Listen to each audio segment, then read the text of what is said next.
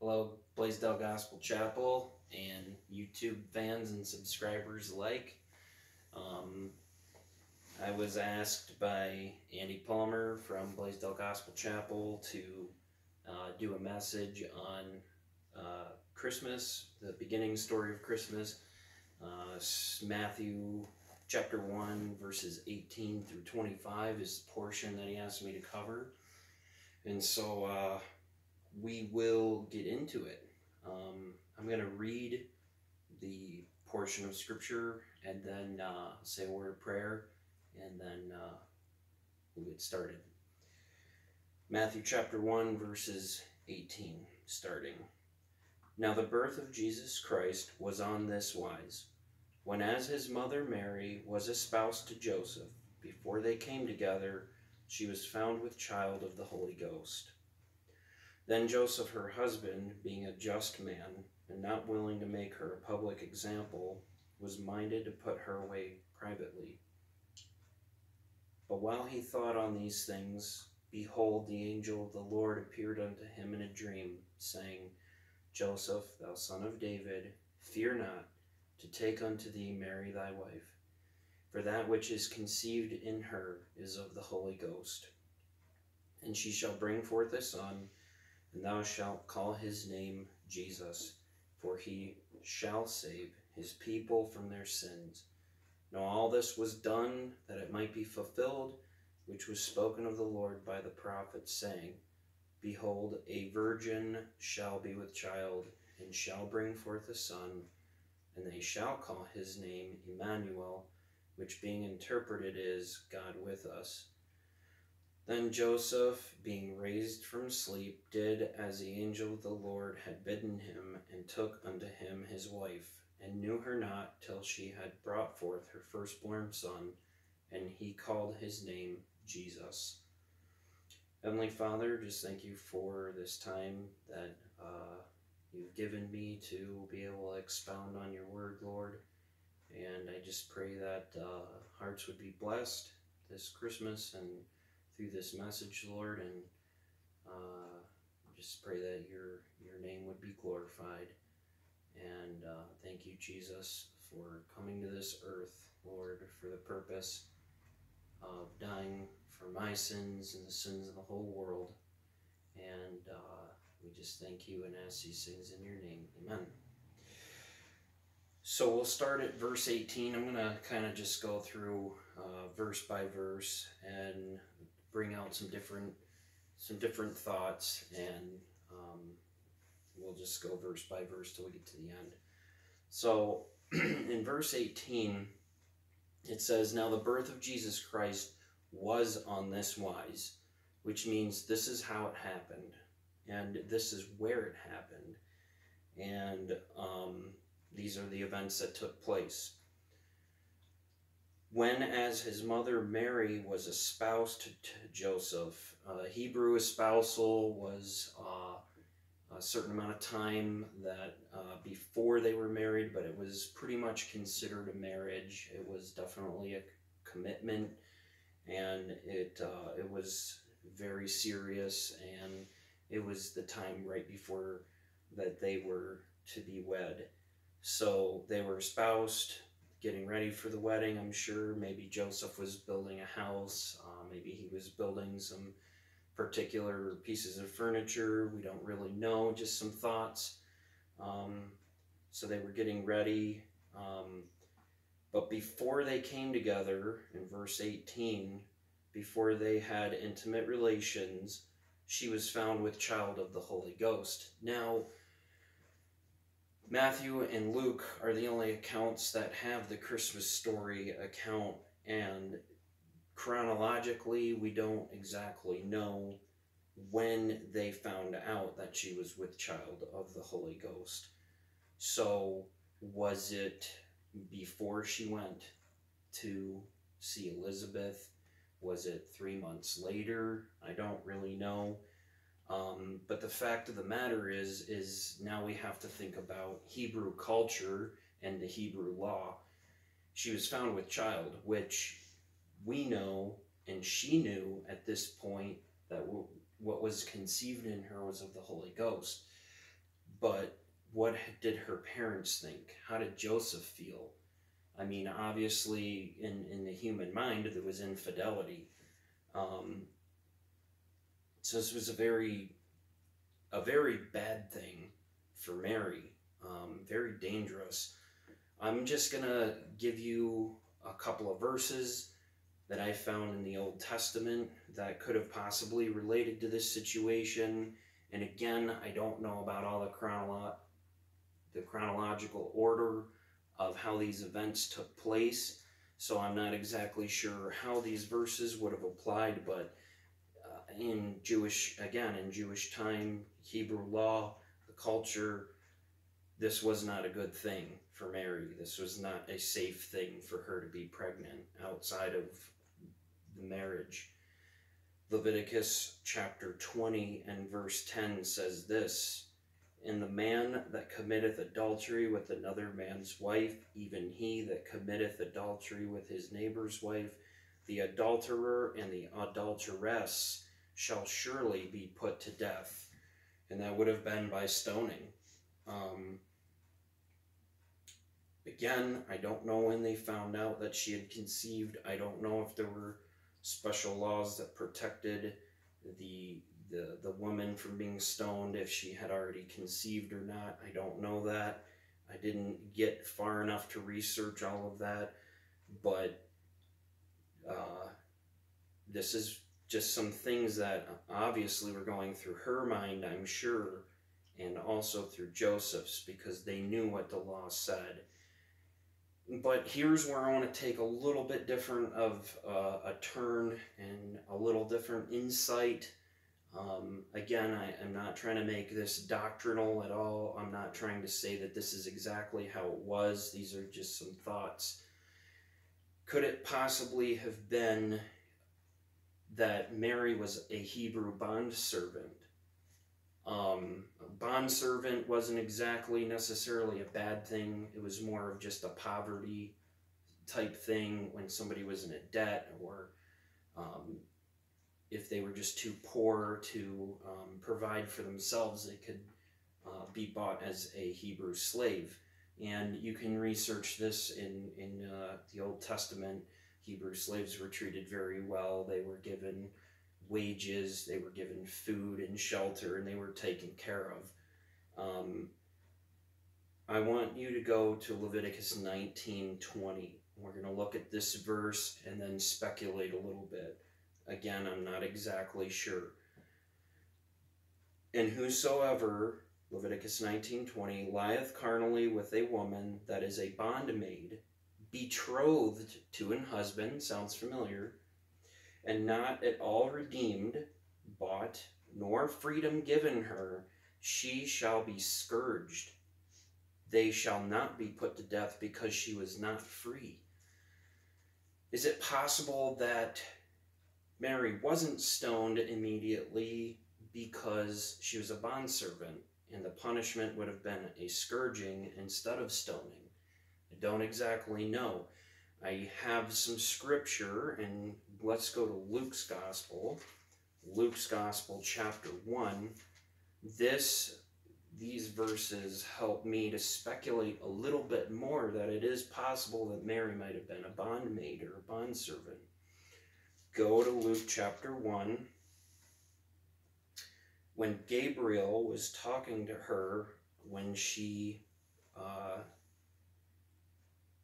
was talking with Gabriel, in verse 37 and verse 38, Gabriel said in verse 37, "For with God nothing shall be impossible." And then she responded in verse 38, "And Mary said, Behold, the handmaid of the Lord, be it unto me according to thy word.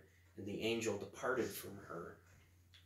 The handmaid there in the Greek means female servant or female slave.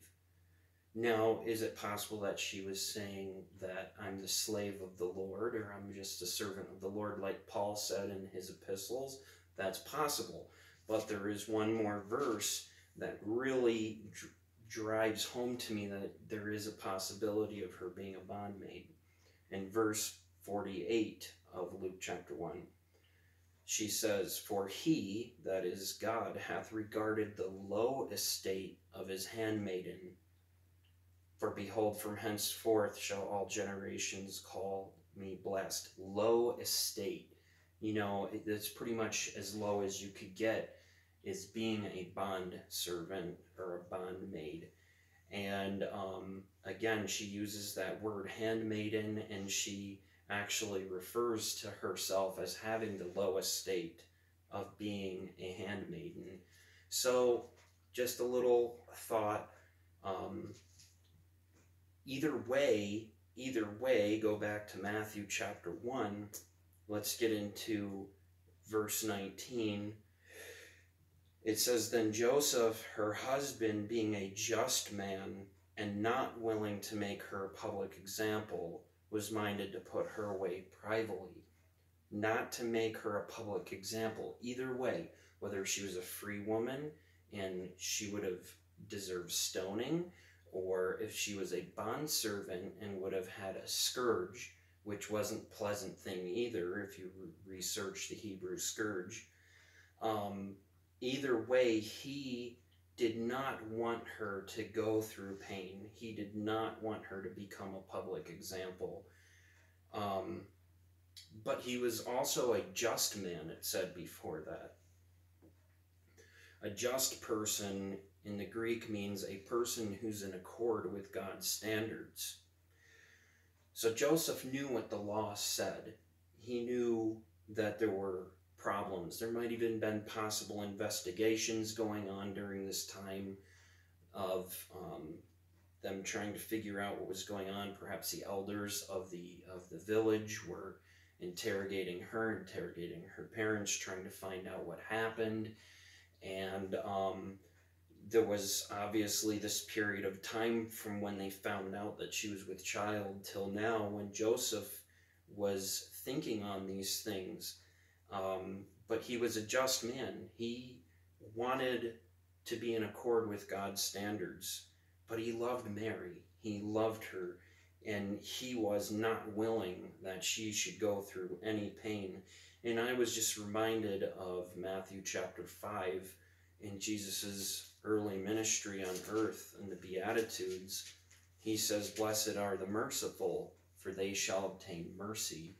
And I love the mercy that Joseph had, this tender love toward Mary, even though at this point he could still assume that she had infidelity. And he still loved her that much that he didn't even want to get even with her. He didn't want her to go through pain. And it's just a really neat intention that he had toward her. He was minded to put her away privately. Now, I don't exactly know what that means, but this is another reason why I like to speculate that she was possibly a bondservant, because the possible solution that he might have been able to take was, number one, he could have redeemed her, bought her from her master, and then married her, and then given her a bill of divorcement, according to Deuteronomy chapter 24. Go to Deuteronomy chapter 24. Verses 1 and 4. "When a man taketh a wife and marrieth her, and it come to pass that she find no favor in his eyes," and of course at this point she would have lost his favor, "because he hath found some uncleanness in her, then let him write her a bill of divorcement, and give it in her hand, and send her out of his house. And when she is departed out of his house, she may go and be another man's wife." And so it's possible that this is the course of action that Joseph may have wanted to take, that he would have redeemed her and married her and then divorced her, so that way she could go away without being a public example, and then he could move on with his life. Again, speculation, just some possible things that you could research on your own time. Let's get on to verse 20. Verse 20 says, "But while he thought on these things, And praise the Lord for that, because I was really struggling a lot with the first few verses, trying to figure out all that, the Hebrew law and the possible things that he could have been trying to put her away privately. And I was getting pretty puzzled. And, then I read verse 20, while he thought on these things. So if Joseph was a Jewish man and he was puzzled, then I'm definitely going to be puzzled. So,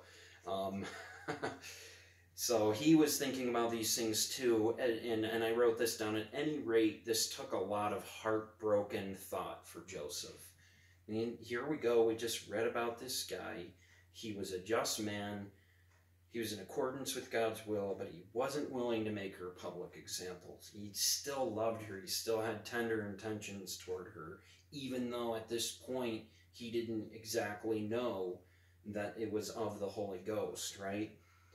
So he was thinking about this. He was tore up. Behold, the angel of the Lord, and it means in the Greek an angel, so we don't know if this was Gabriel or not. It doesn't really matter. But the angel of the Lord appeared unto him in a dream, saying, Joseph, thou son of David, fear not to take unto thee Mary thy wife, for that which is conceived in her is of the Holy Ghost. So this angel appears to him in a dream. He reminds him of his lineage, which is very important. There was a verse, I believe it's in Psalms, it says, Judah is my lawgiver. Now, I thought the law came through Leviticus. Well, it did. But the new covenant is going to come through the line of Judah. And David was in the line of Judah. And Christ was in the line of Judah. And Christ ultimately is our lawgiver. He's our Savior. He brought the new covenant in, right? So just remember that it's very important that Joseph was the husband of Mary, because if Joseph wasn't the husband of Mary, then the prophecy that Christ was going to come through the line of David, it wouldn't have been fulfilled. So it's very, very critical point here that Joseph takes Mary as his wife. So this angel appears to him in a dream, saying, Joseph, thou son of David. He reminds him of his royal line. Fear not to take unto thee Mary thy wife. I think it's interesting that he says fear not to. And that's why I think that Joseph was considering taking her as his wife and then writing her a bill of divorcement. I could be wrong about that. But it is interesting because he says fear not to do that. So maybe this was one of the solutions going through his mind. But at any rate, fear not to take unto thee Mary thy wife, for that which is conceived in her is of the Holy Ghost. So now he knows the truth. He's been told the truth. And the neat thing is he says, fear not. He wants Joseph to move in faith, not in fear.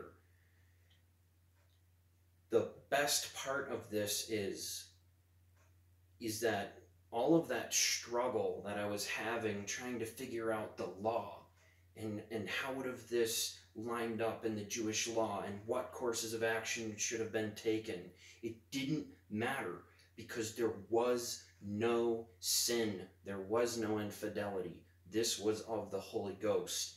And the awesome thing about it is Christ came to fulfill the law.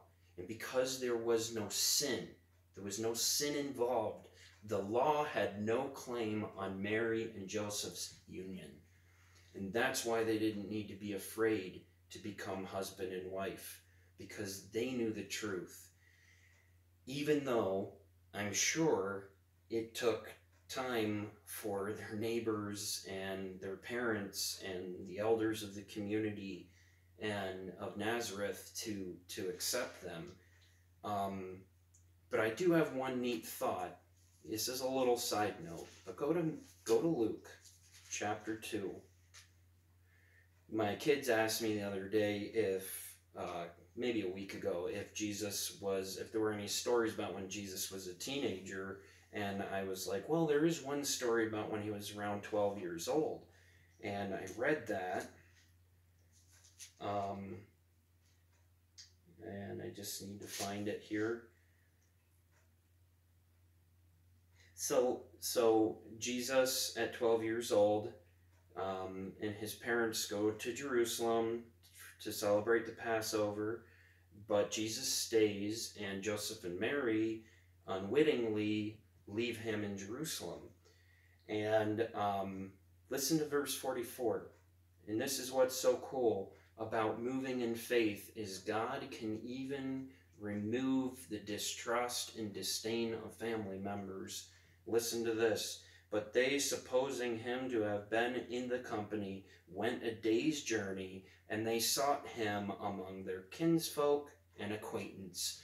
So years later, it sounds like there was some kind of reunion, and that all of that disgrace and all of that trouble that they went through and all of that suspicion had been lifted. And that's what happens when we move in faith. And that's what happens when the law and sin has no claim on our life. So it was just an interesting thought that God can restore down the road.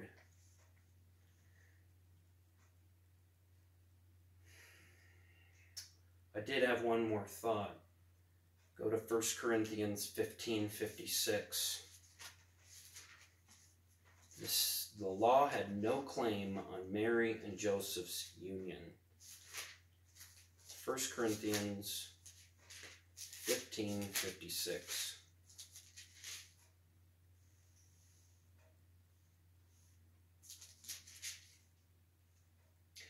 The sting of death is sin, and the strength of sin is the law. The law was being defeated at this very moment, at this very point in history, when Jesus Christ was conceived in Mary's womb. The law and the strength of sin was being defeated. It was beginning to be weakened, because remember, Christ is our new covenant. He's our new law. He's our lawgiver, right? My lawgiver is going to come from Judah, the line of David, the line of Judah. And you can read about that lineage in Matthew chapter 1. And you'll find Judah in there, and you'll find David, you'll find Boaz, and ultimately you'll find Joseph at the end. It's all written so that way we might believe. So the strength of the law was being crumbled at this moment between this angel and Joseph, and this angel basically pleading for Joseph to move in faith. Remember that Joseph was a just man, it says. Joseph was a just man. There's a Bible verse that says, the just shall live by faith. Let's start at verse 21. And she shall bring forth a son, and thou shalt call his name Jesus, for he shall save his people from their sins. She shall bring forth a son. This is the same thing that Gabriel told Mary in Luke's Gospel, chapter 1, verse 31. This is the calm confidence that Mary had, knowing and trusting that God was and would perform a work in her. Joseph was been told the same thing by this angel. She shall have a son. You know, this Christmas, Christ is offering you that same exact gift that he told Mary. She was trusting. She knew. She had a confidence that God would perform this work in her. It's interesting that God sent Jesus into Mary's womb. Literally, Christ inside of her. And then he wanted Joseph to take Mary as his wife. You know, a wife is a picture of the church. Jesus considers us his bride. And Jesus wants us to confess our sins, to believe in our hearts that Christ has raised him from the dead. Thou shalt be saved. And that he, when we trust him, he sends his Holy Spirit to live inside of us. That's what the Bible says. It's what the Bible teaches. It's the same exact thing. Just like Jesus was conceived in Mary's womb, Christ wants to conceive salvation in your heart this Christmas, today. Today is the day of salvation. He's offering that same gift, Jesus Christ. He's the Christmas present that never fades. He's the Christmas present that's the same yesterday, today, and forever. And he wants to be that for you and for me. And that all we have to do is, just like John 3:16, for God so loved the world that he sent his only begotten Son, that whosoever believeth in him should not perish, but have everlasting life. And if you go to Romans chapter 10, and verse 9, it says that if thou shalt confess with thy mouth the Lord Jesus, and shalt believe in thine heart that God has raised him from the dead, thou shalt be saved. For with the heart man believeth unto righteousness, and with the mouth confession is made unto salvation. For the scripture saith, whosoever believeth on him, what? Shall not be ashamed. Just like Joseph and Mary, they could hold their heads high. Why? Because it was of the Holy Spirit. It was not the strength of sin. It was not infidelity. It was not the strength of the law. It had no claim on them. And that's the same gift that Christ is offering you and me. He offers it to us, that we can trust him, and he will live inside of us. And whosoever believeth on him shall not be ashamed. And we talked about how God eventually took that shame away in their village a little bit, it sounds like. And there was some type of reconciliation, because there they were with their family 12 years later, going to the temple, going to Jerusalem. And the feast of the Passover was a celebratory feast for families to enjoy together when you read it in the Old Testament. And so, quite amazing the parallels that you can draw from this story.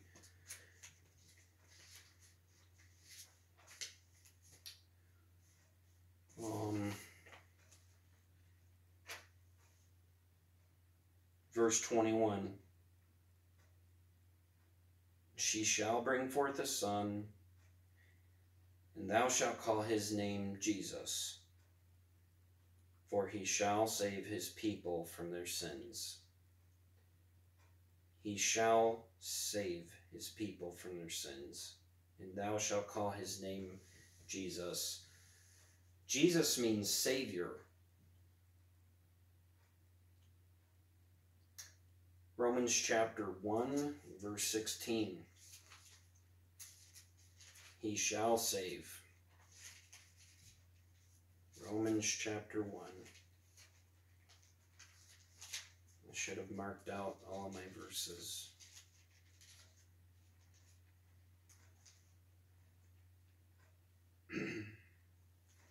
For I am not ashamed of the gospel of Christ, for it is the power of God unto salvation to everyone that believeth. Same thing we were just talking about. To the Jew first, and also to the Greek. Praise the Lord for that. But he shall save his people from their sins. Let's not forget that Christ was a Jewish man. He's God. Amen. 100% man, 100% God.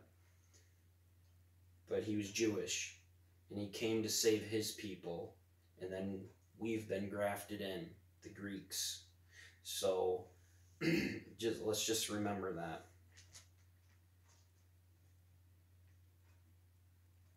He shall save his people from their sins. But it's to this end that he was born, was that he would be born to die.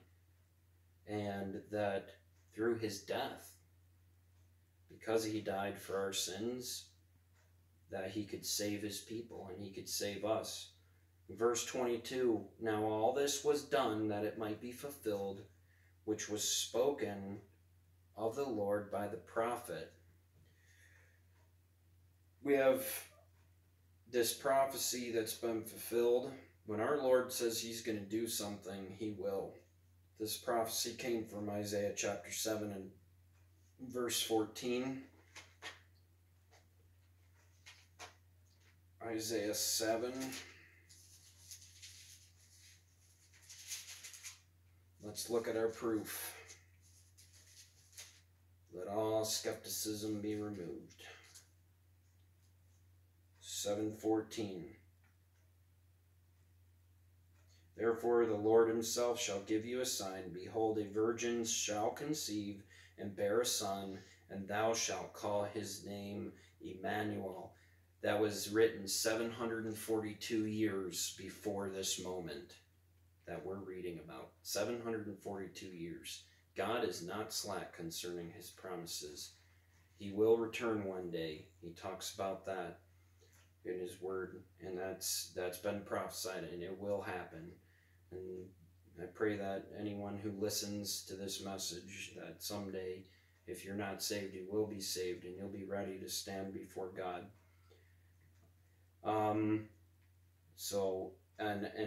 Verse 23, behold, a virgin shall be with child, and shall bring forth a son, and they shall call his name Emmanuel, which being interpreted is God with us. But I thought that the angel just told Joseph to name him Jesus, which means Savior, and Emmanuel means God with us. But who's the they?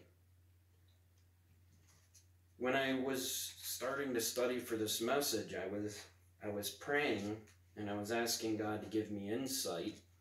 And then after I was done praying, I opened up my Bible, and my eyes fell on this verse immediately. This is during his crucifixion. Listen to this. In the book of Matthew, chapter 27. Interesting. Pilate set up over his head his accusation written, "This is Jesus, the King of the Jews." Verse 38, then there were two thieves crucified with him, one on the right hand and the other on the left. What could be more of God with us than that? Right? What could be more of God with us? He came to die. He is our King. He is the King of the Jews. And obviously this was written maybe with some type of sarcasm that Pilate wrote it, but it's still true.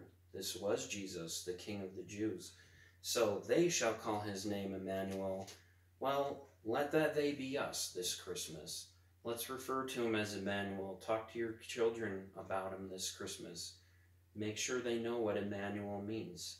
And maybe even when you pray to the Lord, you could talk to him and call him Emmanuel in your prayers this Christmas. And we can think of him as God with us. He's not a God that hasn't been touched with the feeling of our infirmities. He's been tempted at every point as we have been, yet without sin. He became man. He bore our sins on the cross. And he's Emmanuel. He's with us. He's for us. On earth, peace, goodwill toward men, right? And that's what Christ did. That's what he brought us. Verse 24. Then Joseph, being raised from sleep, did as the angel of the Lord had bidden him. He wasn't afraid.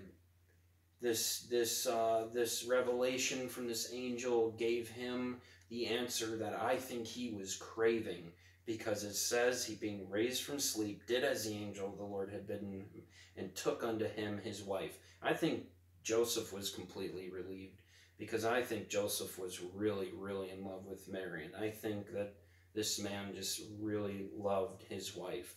And there was nothing that she could have done that would have changed his love for her, as we kind of looked at in verse 19, as he wasn't willing to make her a public example.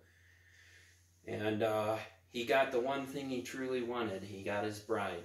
And I think that's it's a true love story between Mary and Joseph and Christ.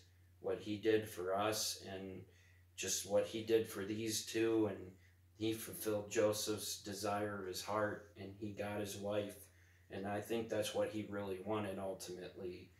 And just praise the Lord for Jesus, and praise the Lord for Joseph, because, you know, this was a very pivotal decision that Joseph made, because remember, he was of the line of David. This was prophecy that must and needed to be fulfilled. And verse 25, wrapping up, and knew her not till she had brought forth her firstborn son. He didn't have any intimate relations with her until she brought forth Jesus. You know, this guy just had so much respect.